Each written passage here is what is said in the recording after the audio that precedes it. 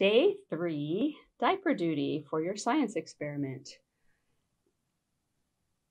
2/3 of the earth is covered in water. That's a lot of water.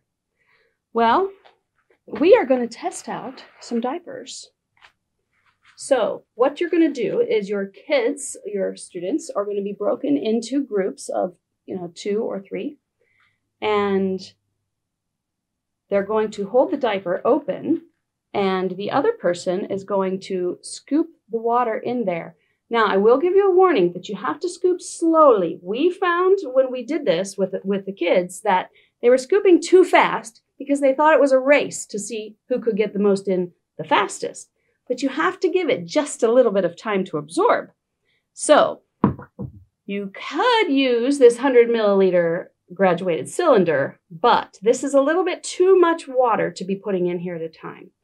So I have here a 1/4 measuring cup. If you have 1/8 of a measuring cup, that would be even better because it'll force them to slow down a little bit. So I'm going to use this one for today. And let's see, we have 6 diapers. So at the tables, you can have different children choose different types of diapers. They're going to have a sheet on their table that you can get from your resources that will allow them to guess how much water they think the diaper will hold. So, which diaper should we test? The giraffe. We're going to test the giraffe diaper. All right, so we're going to open this up, and my assistant here is going to hold this diaper from the edges. And I'm going to count the amount of water that I can put in here. I'm going to fill these full so that I can get a good, accurate amount. And you also want to encourage your children to go back and forth from the edges, not all just right into the center. What is in these diapers that absorbs this water is a chemical called sodium polyacrylate. Now, sometimes this will come, that was 2. Sometimes this will come in like a bead form. Sometimes it's kind of fluffy. For the second part of this experiment, we're actually going to open up one of the diapers and test how much water we can put on a spoon, empty, and then a spoon with sodium polyacrylate. Anyway, so the kids are going to continue until they see that the water will no longer absorb. I don't know if you can see that on camera. It's still absorbing right now. So I would just continue until they start to get a little puddle in there. And then they're done. They have to stop. And then the number of scoops that they put in is what they will write on their paper. Thanks. You can set that down. Yeah, we're not going to do it to completion. I think they get the point, hopefully. The next part, you're going to use a dropper. And you're going to take a spoon. The kids are going to take a spoon, and they can each do this, actually. And they're going to count the number of drops that they can fit into the empty spoon. Of course, they should be counting their drops. I prepped this one earlier just to test it out, and mine was around 200 drops. So it's going to take them a little while to do this one. Once they get it to the point where, I'm just going to do it really fast to get it filled up just to show you.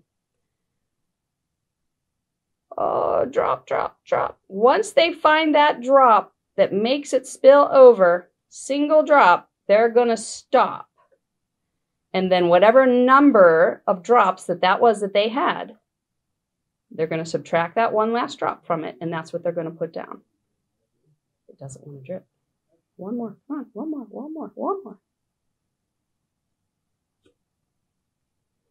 Water loves itself. It wants to hang on to itself, and it doesn't want to drip.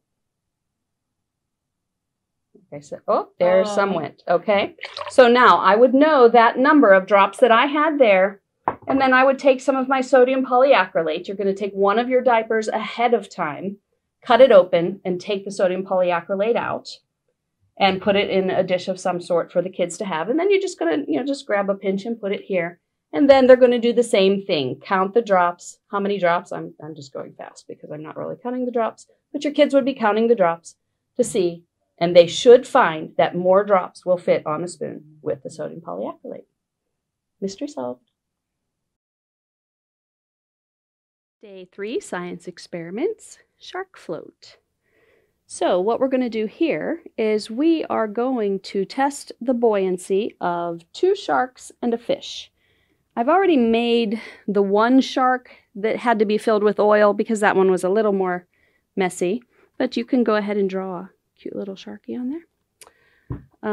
And then the other shark, make sure I have my shark and not the fish. I'm going to fill the other shark full with water as far as I can get it to go.